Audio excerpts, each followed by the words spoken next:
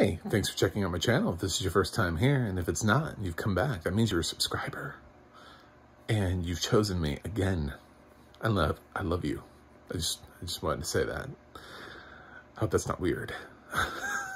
I'm Joe Stark from AmericanMovieGuy.com, and I'm in a goofy mood because I just saw DC League of Superpets. It's one of those films that when you think about it and you're like, that'll never happen. But it's happened, and we have it, and it exists. And is that awesome? I'm a blind film critic, so I actually don't know how the animation looks in this film. I can't really comment on that. But what I can comment on is whether or not the film itself works. And so far this year, I've been oddly impressed with the weirdest animation and like disappointed with the animation that I'm supposed to be impressed by. So I don't know if it's a good thing that I like DC League of Superpets, but I think it did pretty well at the box office. And I liked it. I thought it was funnier than a few other films that have been released this year that were supposed to be, you know, I put this above like The Bad Guys, Paws of Fury, Minions, The Rise of Gru. So, it has its own style of humor. I am tired of seeing like hamsters and guinea pigs and stuff like that used as villains in films. I don't know what we're doing with that. And I feel like this is like the third film, even though I can't think of what the other films are, where one of those animals has been a villain in a film. I remember one of them is the bad guys or whatever, but I can't think of, maybe it was Chicken Hair. I know there was the Hamster of Darkness, was that? Maybe that's what I'm thinking about, the focus of the Hamster of Darkness. Anyway, I just, yep, so the guinea pig's the villain in this. That was one of the things where I was like, oh, we're doing it again. But sometimes these films, they don't know that other films are making the guinea pigs or the hamsters the villains, and they just all get released, and you're like, man, that's a lot of similarities in these. Oh, God. This film worked really well. It's got Dwayne Johnson as Crypto, and it has a backstory for him, and it's just hilarious backstory, because we show all the way back to, you know, on the planet Krypton when they're putting the baby in the shell, and this one rewrites the history of having Crypto jump in, and they're like, oh, it's okay, he'll need a puppy, he'll need a friend, you know. I didn't know that they had dogs on Krypton. I watched that TV show for 2 seasons. I don't remember there being any dogs on Krypton, but cool. I guess that's where Crypto comes from. Makes sense. I'm not gonna. I don't know anything about Crypto. I didn't read any of his comics. I don't know how he came to be. So maybe this is his origin story, and it's just a different version. So he hops in and down to Earth, and we flash forward years later to Crypto has now grown up, and he has powers himself. He's super strong, and he fights crime as a dog, and Superman's his owner, and he wants to go for a walk, but Superman's laid out in bed. Superman is voiced by John Krasinski, which I thought was an inspired choice. That was somebody that if we had a new Superman, I wouldn't be mad at the casting. I don't know that he's my first choice, but I also would not be mad at the casting. So he's in bed, passed out, and Crypto's trying to wake him, and then that kind of gives you an idea of the tone of the film, because from that point. And it kind of goes out from there. The other super pets are not actually super. They're all just in a shelter together. And that's the main pet is Ace, played by Kevin Hart. But you've got some other pets, you know, one of them is voiced by Natasha Lyonne, who curses and is bleeped out in the film, which is hilarious. I was like, why? Why? But yeah, so that's where all the others, there's like a turtle and a pig, and anyway, it all happens.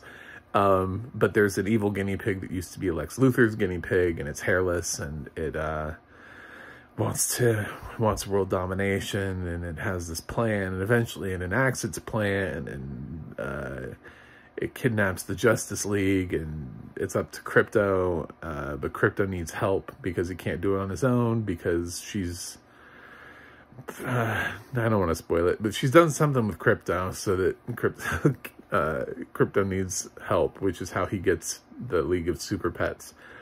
And because of the way that she's done everything, the other animals in the shelter, sort of, they got powers from her escape. They inherited these powers. Anyway, so in case you're wondering how this thing came to be, you're like, I didn't realize there was a League of Superpets. Yeah, that's how there's a League of Superpets now. So the things that really worked for me in here, actually, you still have that back and forth between Dwayne Johnson and Kevin Hart that works really well every time they are together. I just, bashed Me Time over the head and thought that was terrible with Kevin Hart. This is far better. And I know he's not physically in this, but his voiceover work in this is way better. He has a backstory to his character. His character's funny. He doesn't have quite the screen time that Dwayne Johnson's Krypto does. They're not co-leads.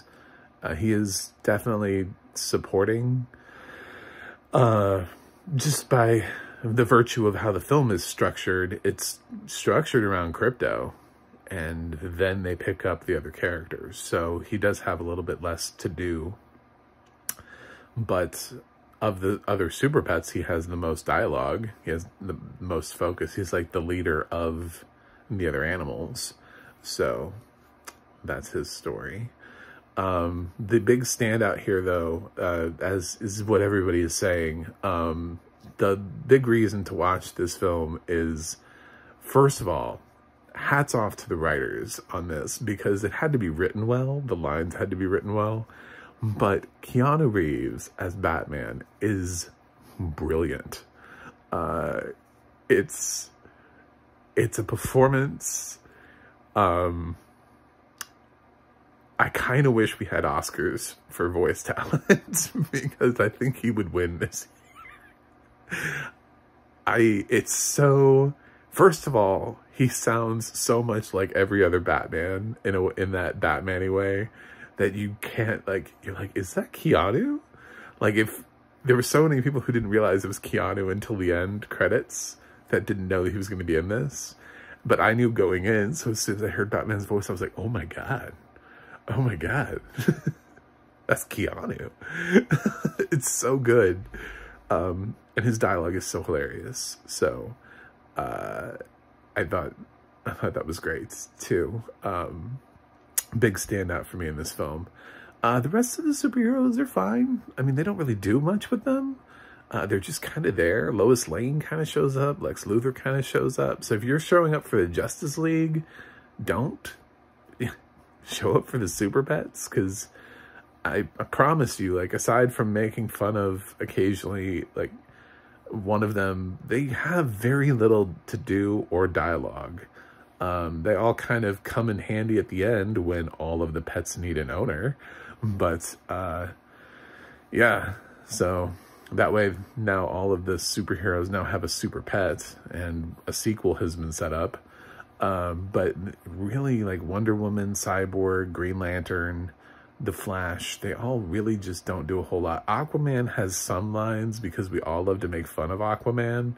So he's always sort of the one that they just put over in the corner and laugh at. But, yeah, so that's the film. Without spoiling anything else, anyway, that's enough of it.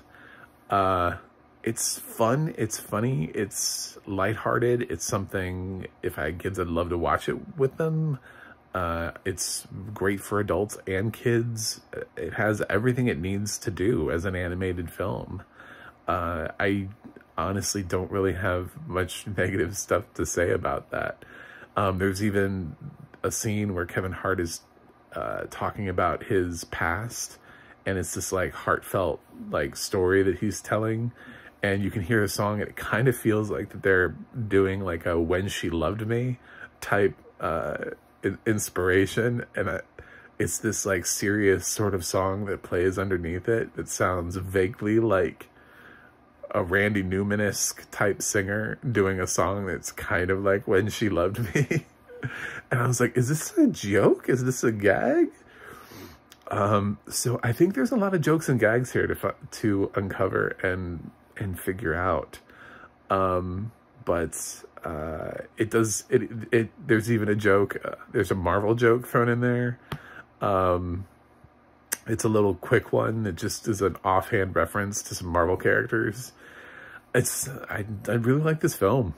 I don't really have that much. I don't really have anything negative to say about it, except for I perhaps would not have treated the Justice League as so disposable, just because it's kind of weird how they focus on some people, but then on others they just kind of are there. If you don't need them, then don't put them in the film. Like, why did we need them? So that would be my thought. But that, and I'm done with guinea pigs and hamsters as villains. I don't need that in my life anymore. I'm done, gone, move on. But there will be a sequel. There are end credits scenes in this to solidify that. So make sure you stay through the credits. Audio description on this is fine. It didn't, there's nothing in this that made me think there was anything negative. It described everything well. The only thing would be that you don't necessarily know the style of animation, but I don't think that matters. It's got all the jokes and who moves where and who has what power, what the destruction looks like. All of the good stuff that you would need from this film is all in the audio description. So please check this out. It's one of the better films this year. So I'm going to give DC League of Super Pets an A-. Pretty big fan of this. I was surprised. I did not think I would be. I assumed this would be a little bit more like Teen Titans Go, or leave me kind of feeling a little divisive on it. But this is not that. It's a breath of fresh air in many ways. So good job to the team behind this film. Thanks for watching. You can drop a comment. I'm trying to get to 100 by the end of the year, so if you could subscribe, that'd be great. You can go to my website, macmovieguyy.com, for more reviews. You can go to the audio description project, adp.acb.org. It'll let you know what has audio description, where you can watch it. And the adna.org, the adna.org, will let you know who's narrating what. And that's it. I gotta go review something else, but I'll see you on the other side.